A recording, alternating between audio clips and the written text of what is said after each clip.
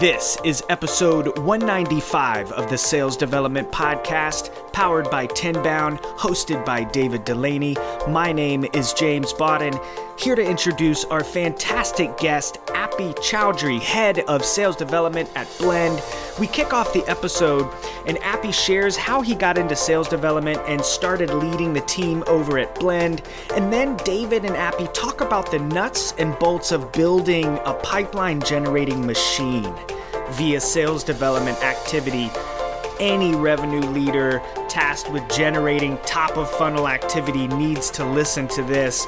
At the 15-minute mark, they go over how he recruits for his team and the collaboration required with his talent acquisition teammates to really keep his candidate pipeline strong. David then goes on to ask Appy about the difference between building a team from scratch, which he's done, versus an already built team, which is something he's also experienced. This is really valuable information for all of the SDR leaders out there who maybe have just gotten into a role where they're leading a team, an existing team, for the first time. The episode wraps up, and Appy gives great insight on how he manages his direct reports as well as his relationships with his executive team as the head of sales development. This episode is a dynamite, value-packed episode for all of the sales development leaders out there. Appy Choudhary is a consummate professional, somebody that is at the forefront of what it means to be a fantastic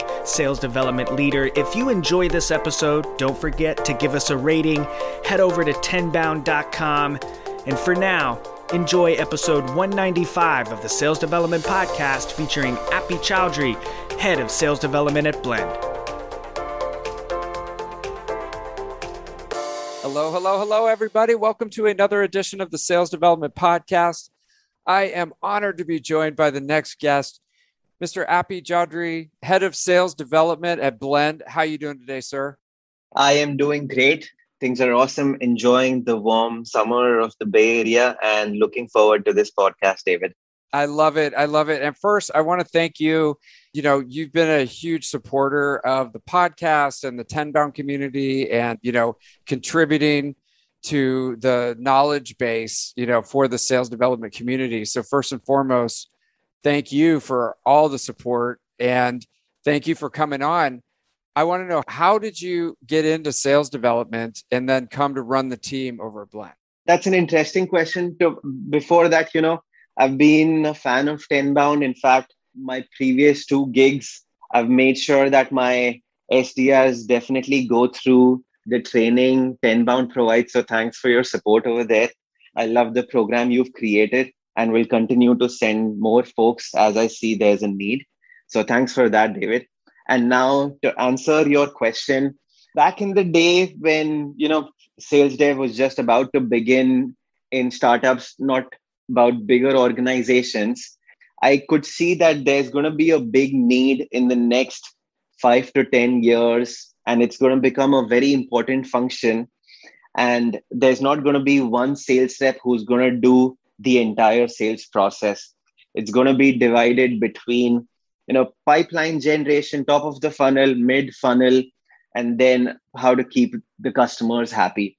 So thinking about this more often, I did feel that for startups, the most important thing as they go from Series A to Series B to Series C, the most important thing is definitely revenue. But for the sales leader, for their usual VP sales, it's about how are we going to generate this pipeline? That's the question I've heard from most sales leaders when they are in this bucket of Series B, Series companies. And that's what got me into sales development, that I'd like to become a machine of hiring, training, generating millions of dollars of pipeline, and then moving on. That was my motivation, and that's how I got into sales development. And now, how did I come across Blend? It's Bay Area. A recruiter reached out from Blend. Back then, Blend was a Series E company, almost 400 employees. They were looking for an SDR leader. I personally was not looking out for a role because I was doing great at LaunchDarkly, my previous company. But then based on the conversations I had with my hiring manager and based on all the people I spoke with during the interview process, it just made sense. And that's how I made the move. And now I've been here for a year and a half now. And it's going gangbusters. And so I want to talk about how you built the team at Launch Darkly and then how you took over a team at Blend. But before I start, the pipeline generation machine, I think that would be music to the ears of any executive, right, at these companies. So tell me about that. How do you start a pipeline generation machine through sales development at a company? I think this is a very interesting function that usually sits between sales and between marketing. I've been in both cases where I've reported into sales, I've reported into marketing, I've switched teams over. And to specifically answer your question, it basically starts from inbound and outbound, right? So marketing teams at early stage startups, they are doing everything to build their brand and start focusing on inbound leads. And then when we start developing pipeline generation, there's already some existing inbound. So well qualifying those inbounds, navigating through those inbounds and making sure that we're giving them a good experience and actually closing those deals. That's what happens on the inbound side. And most importantly, it's outbound, which is a huge challenge for a lot of companies. And that's what takes companies from a Series B to a Series E. And basically creating a playbook over there where what kind of outreach should be done, what's our ICP, ideal customer persona, what's our TAM, total addressable market, and then bringing on the right tools such as an outreach or a sales loft, a Zoom info or a lead IQ, LinkedIn sales navigator, and starting to find the right contacts and then starting a very effective outreach to those contacts, getting meetings with the right prospects, working it in tandem with your account executives, and then taking it from there. So that's how it all starts. And now happy to deep dive into, your question around how I built that team at Launch Darkly and how are things at Blend. Yeah, exactly. So, one thing that pops up a lot is different industries. So you've got your pipeline generation machine, the framework in your head, but then you go from industry to industry and you've got to apply that. So at Launch Darkly, it was in the security industry, right? So when you came in and started to build your machine, where did you start and, how did that process get put in place? So to clarify more on Launch Darkly, it was a DevOps tool and we were selling to engineering leaders. And it was a huge TAM. And by that, I mean, we could sell to a 20 people startup, or we could sell to a company which has more than 20,000 employees. So initially, it was basically understanding who do we want to target? What are the titles and roles and responsibilities of folks we want to target? What are the pain points they are facing right now? And how can we show that this tool can solve their pain points? How did we start doing that? Is basically we brought on a tool called Apollo.io back in the day, started creating some effective outreach for these specific persona types. And this outreach included emails, phone calls, social touches, including LinkedIn, and then started building on those touches. At the same time, I hired a couple of SDRs and continued to revamp the playbook, started learning on what are the open rates we're seeing of our emails, what are the connect rates we're seeing through phone calls, and then using all of that to make the playbook better and better using a data-driven approach. And then just kept on growing with all of that information, expanding the team further. And in a span of 2 years, we had a team of almost 20 SDRs, 3 team leads / managers, and it was a great journey. Amazing. And so let's talk about the people. So I know, and we were just talking about this before, having the right people on the team. Now that you've got your process in place, how do you think about, the hiring process and recruiting? Yeah, at this point of time in the last 5, 6 years, I must have hired somewhere around 60 to 70 SDRs. So, it's easy for me to understand what gets to become a top 5% SDR, or an SDR who's hitting their quotas, or an SDR who's going to miss their quotas. But in general, few things I really look at, and what's important in this role is someone who's coachable. This is a stepping stone kind of role for anyone who wants to, join the tech sales industry. So you need to be coachable. You're here to learn, digest all the information you're getting from everyone who's around you. The second thing I would say is you need to be super organized to be successful in this role. And the reason behind that is you're dealing with so much at the same time. You're dealing with hundreds of leads. You're dealing with hundreds of emails in your inbox. You're dealing with your multiple account executives. You're dealing with all the different Google Sheets. And you also need to be on top of your Slack. So because you need to be on top of so many things, you need to be super organized, set reminders, be on top of your tasks, and in general, be on top of the game if you want to make sure that you're being successful. So that's the second trait. The third thing I would say is basically someone who's actually curious and creative. And why that's important is in an SDR role, it's a lot about what kind of conversations you're having with prospects. Are you genuinely curious in understanding what problem, what challenges, or how's their process? Or you're just asking them to take some notes? So if an SDR is generally curious, they really want to know what their prospect does. How are they successful? What pain points and challenges they're facing? That needs to come genuinely.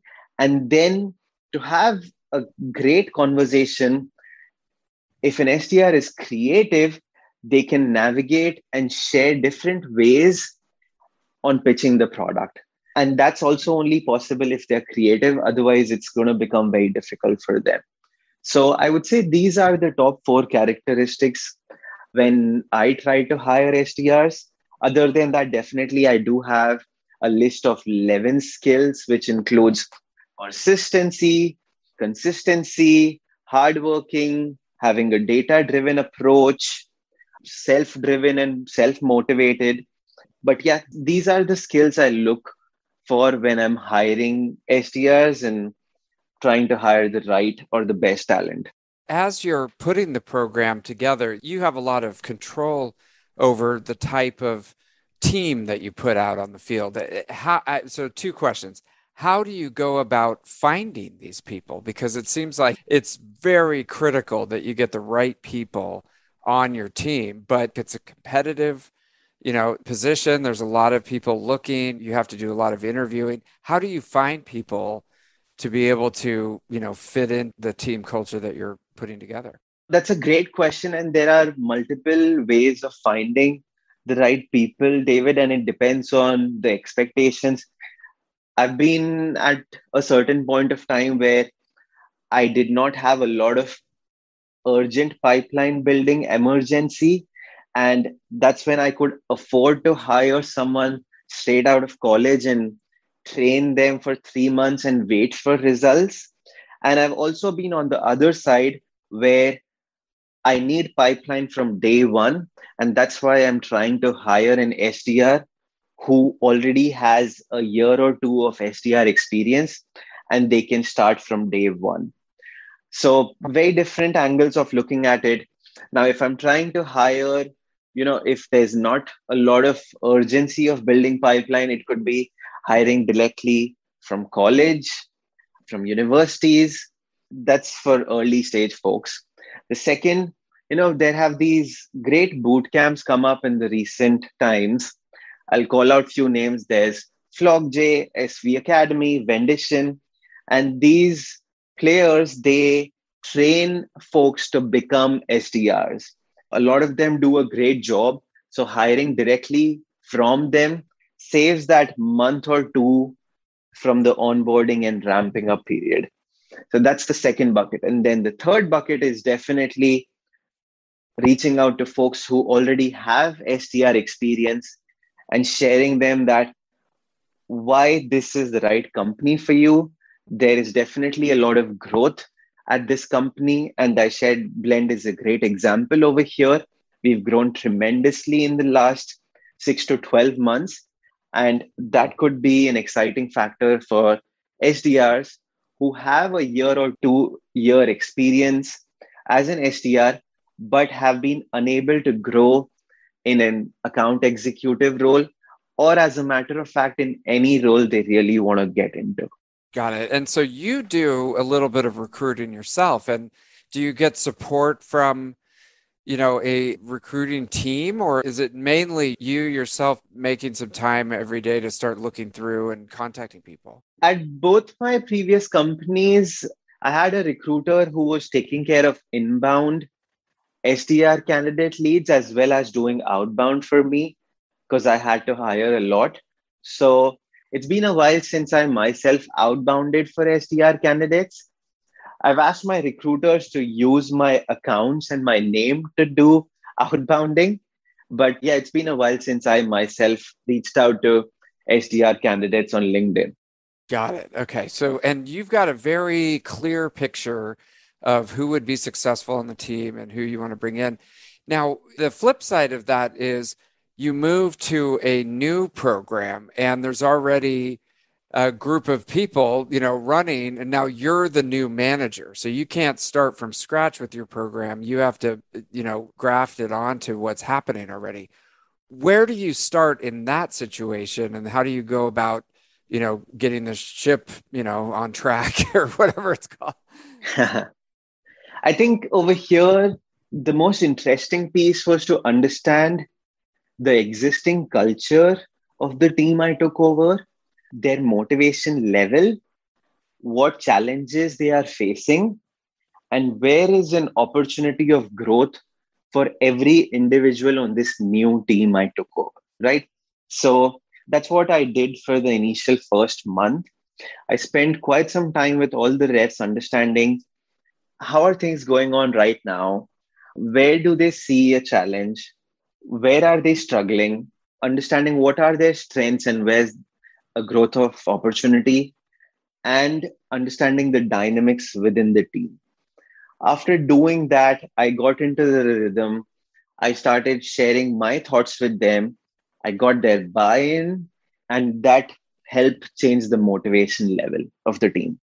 And how do you think about the talent aspect when you're coming into a new team? Is there some kind of assessment or, a way to understand who am I working with here? Or do you just kind of give it some time to play out according to, the expectations that you have? It's basically definitely understanding the expectations, and it's also about managing up. And by that, I mean understanding the expectations on what do they want from me and my team, and then hearing from the team on what do they want, and also sharing with them and setting expectations in front of them that, okay, this is what you got and this is what I need from you. I think in this role, it's very important to set clear expectations, whether it's from the numbers perspective or whether it's from the cultural perspective, because oftentimes these are folks who are, early in their career and want that level of mentorship and guidance from their leaders. How do you think about the training and the coaching for the team? Great tools have come up to support training and coaching. For example, when I joined Blend, I felt that there's a need for the team to do some call coaching. And back then we didn't have a gong. And my first decision was to send my team to you at Tenbound to do a cold calling session. That was really helpful. Later on, we onboarded Gong, which started helping me in coaching my reps, giving them feedback, showing them some data around what's the right way of doing things, qualifying questions, how to respond when pricing comes up, how to respond when a competitor name comes up. So Gong was helpful in that. We even started using the scorecard functionality. So that helped in overall call coaching. And I also think it depends on what industry you're working in. And for an example, at Launch Darkly, we were going after engineering leaders, IT leaders, and that was more of an email heavy game where we were not getting a lot of connects on the phone.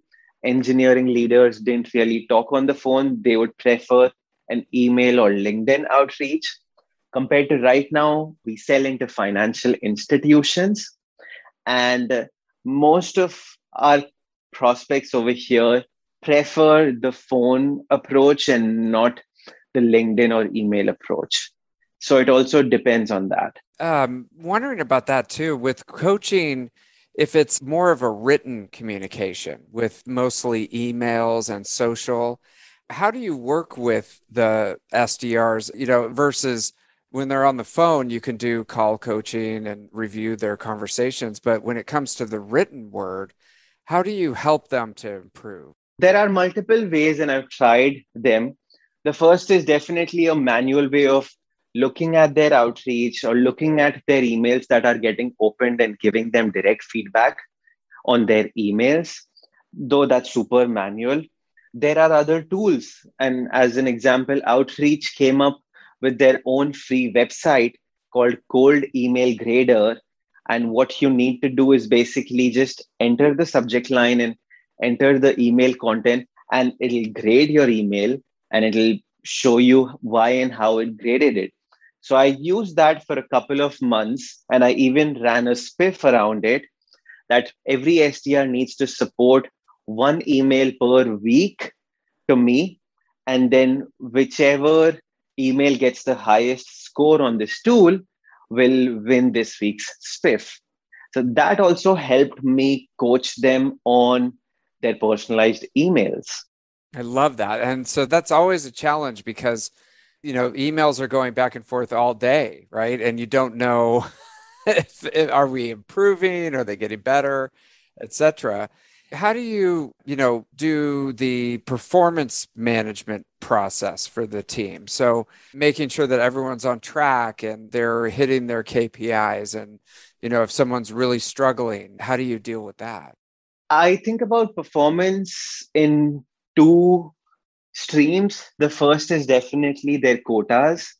Are they hitting their numbers? And their numbers could be whether it's daily metrics or whether it's a quarterly opportunity number they need to generate.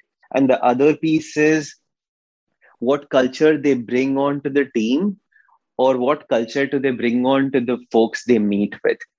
So this is how I categorize their performance. And now to answer your question, supporting them, helping them on how their numbers are looking like.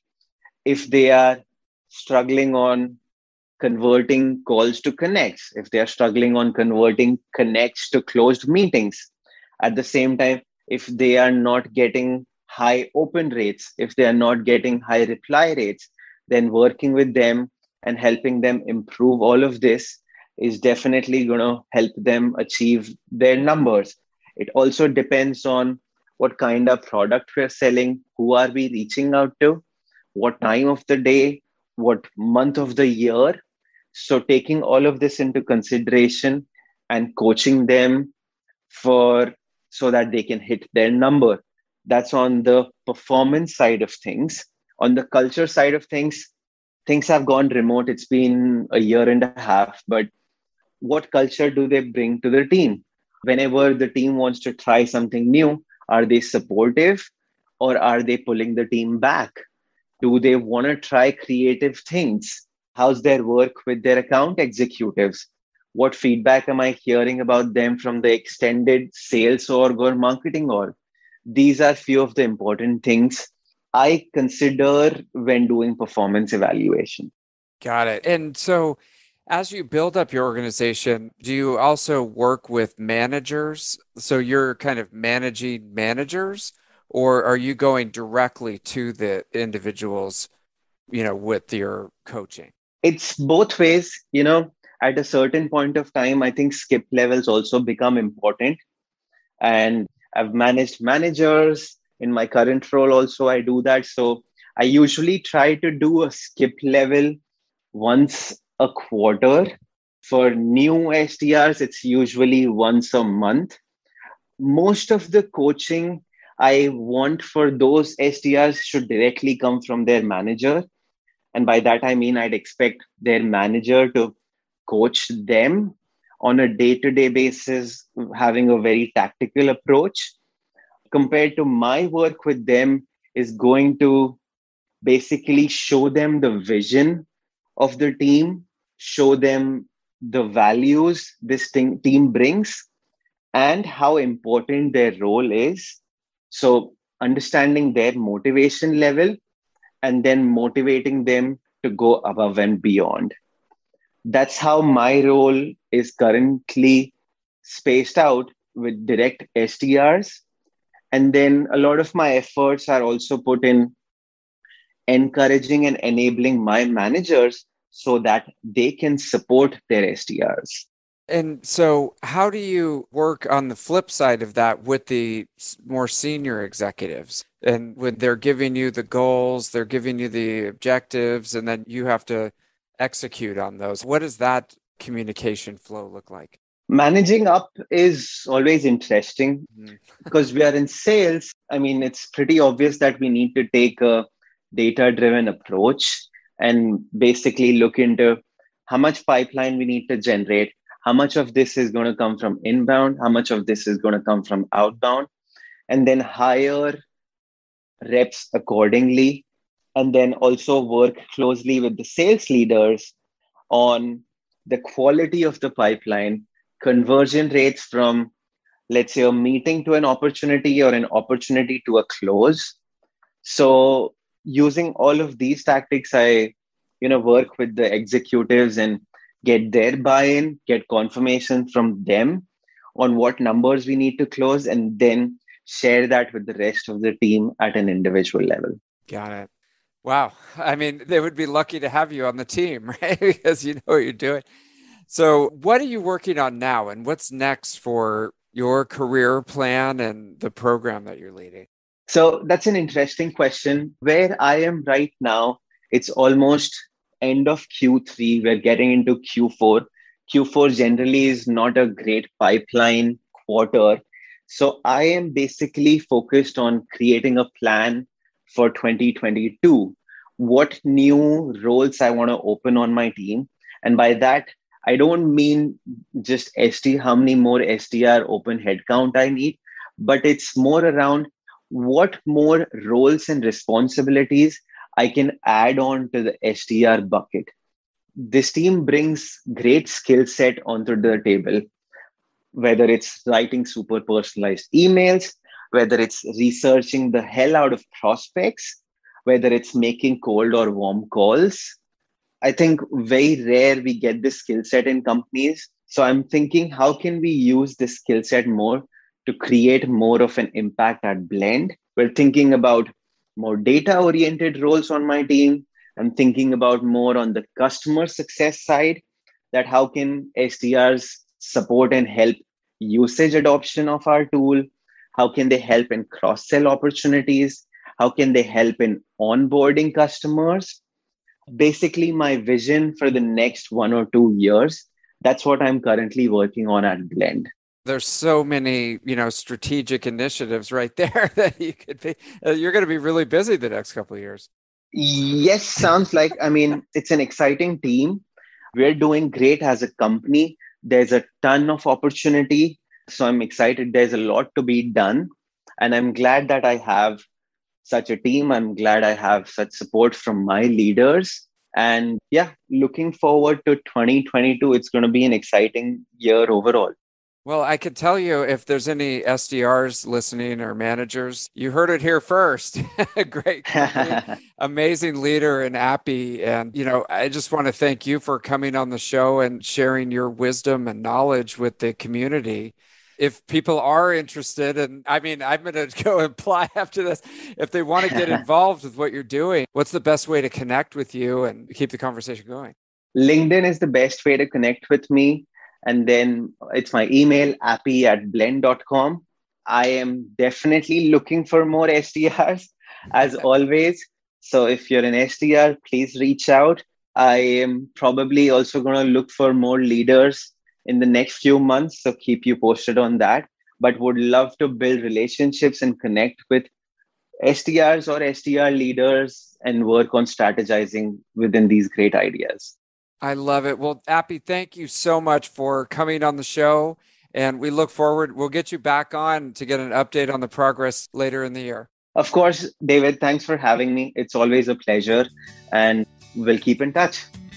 Thank you for listening to the Sales Development Podcast, the only audio forum 100% focused and dedicated to sales development, with your host, David Delaney. Please be sure to subscribe to the show on YouTube and take a moment to leave us a review on iTunes. Your support makes our show possible. If you are struggling with your sales development program, contact us at tenbound.com for a no-obligation exploratory call. Again, that's tenbound.com.